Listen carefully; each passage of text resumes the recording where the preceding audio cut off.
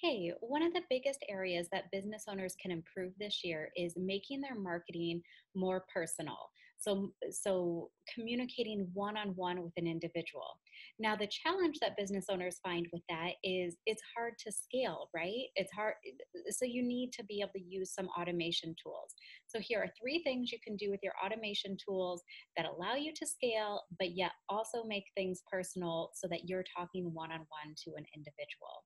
One, make sure you're using dynamic fields. So when you can put in their name, job title, company name, industry, shared interest, mutual connection, something like that, that already gives more of a personal touch.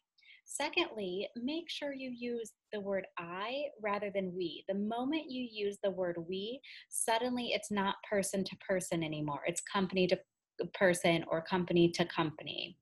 And then the third thing is when they reply, make sure there is a person, you, or another human on your team that's authentically replying back in a non-can sort of response way. So those are three things, super simple. You can do them right now and get your marketing squared away for 2019.